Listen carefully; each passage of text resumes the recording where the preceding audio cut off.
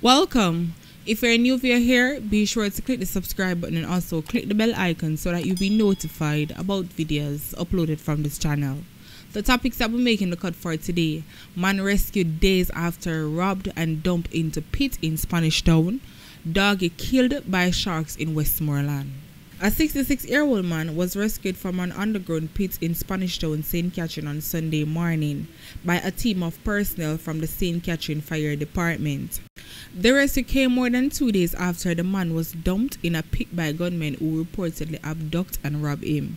Reports are that about 9:30 on Thursday night, George Smart of Gregory Park, Portmore address in St. Catherine, drove his Nissan A&D wagon motorcar to Jones Avenue in Spanish Town to deliver a package, but was held up by two men armed with guns. He was abducted and robbed of an undetermined sum of cash and his motor car, and was taken to a section of the community where he was thrown in an underground pit and reportedly left underground. About 7:30 on Sunday morning, the authorities were alerted to his presence in the pit. The firefighters and police personnel went to the location. Smart was removed from the pit about 9:30 a.m. and was taken to the Spanish Town Hospital for treatment.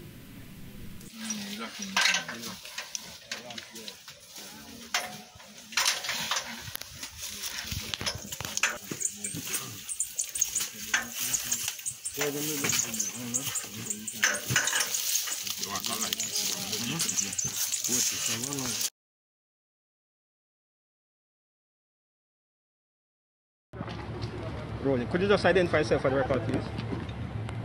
Dennis Lyon, acting senior deputy superintendent in charge of the St. Catherine Division, Jamaica Fire Brigade. Okay, just spell the Lions from Lyon. Okay, yes. Where are we and what brought us here this morning? We're here at Jones Avenue, and what brought you here was that at 7:14 a.m. this morning, the brigade received a call of that there was a man in a pit in the Jones Avenue area. 3 units, one from Spanish Town, one from Portmore, and also our EMS crew from Portmore responded. On the brigade's arrival, and an assessment was made, and in discussion with the police, we were told that a gentleman was kidnapped and dumped in that pit. It's over 55 feet deep since Thursday. The brigade got into operation, and one firefighter was lowered into the pit, where we were able to get the rope around the gentleman, and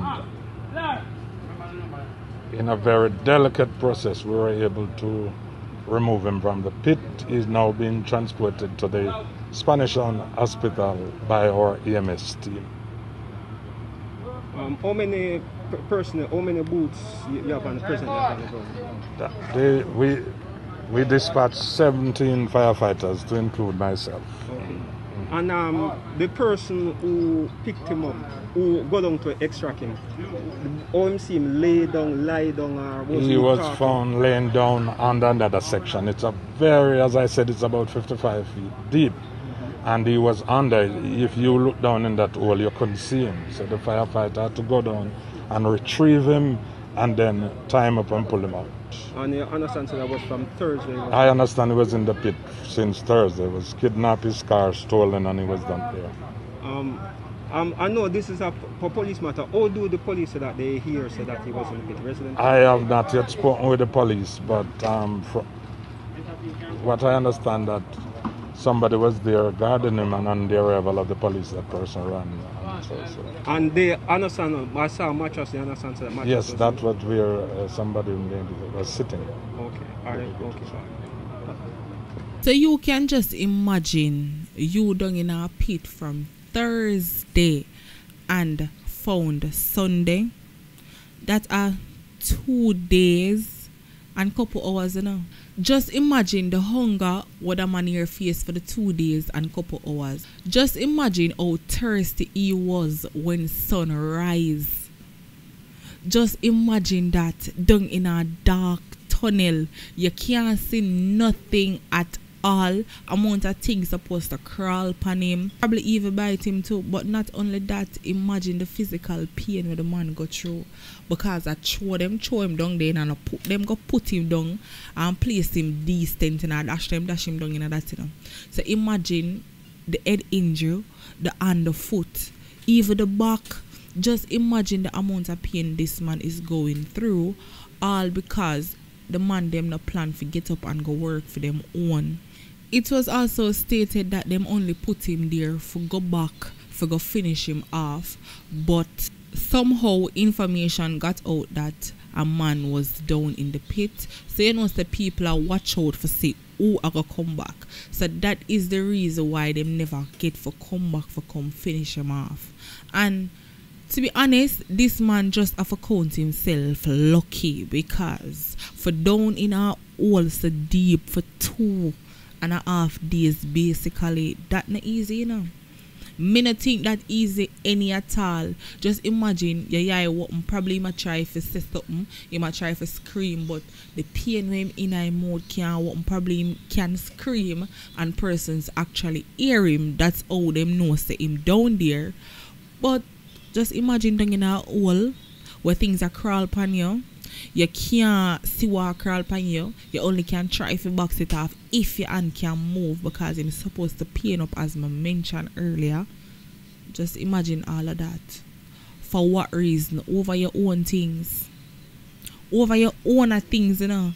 And just let us be reminded that him never did have to come out to breathe in. But lucky enough, God spared him for 2.5 days. The man is out now seeking medical attention at the Spanish Town Hospital, and also investigations are ongoing. A fisherman has died following a shark attack at sea on Saturday in Westmoreland.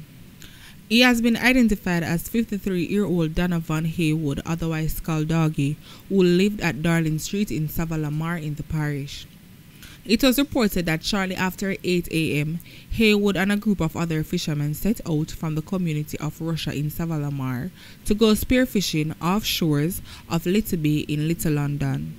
While underwater, Haywood was attacked by a large shark, which ripped off his left arm and inflicted several bite wounds to the upper body. It took his colleagues more than half an hour to free him from the shark's mouth after shooting it. The shark swam away with Haywood harm. He was taken ashore and rushed to the hospital, where he was pronounced dead.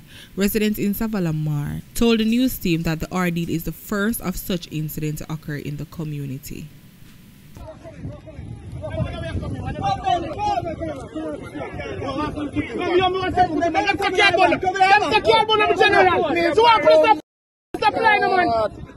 People want to know it work already. If you're interested to see the full video of that, all you have to do, go down in the description where the Chop City Telegram group link is. Just click on the link, you join the group, you watch the video. It is just that simple. Thank you guys for watching. Catch you guys next time. I'm out, and stay safe and blessed.